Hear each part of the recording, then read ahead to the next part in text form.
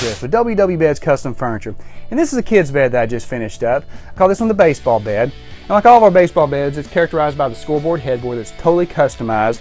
We put the team names on here, the score layout exactly the way they want it, the player's name, stadium name, at-bat number. All aspects of the headboard is customized. We send out a proof before we start manufacturing. We've had some customers that would use a significant game as their score example, maybe their first game that they went to, or World Series, or something like that.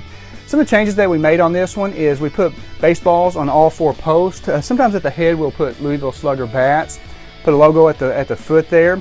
Also, we raised the side rails up slightly so that it uses a mattress only and not a box springs and mattress. That gave us a little bit of extra room underneath the slide of Trundle.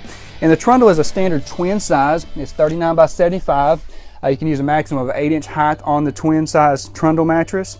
But for more information on this, check out our website at wwbeds.com or our kids website at poggyskids.com.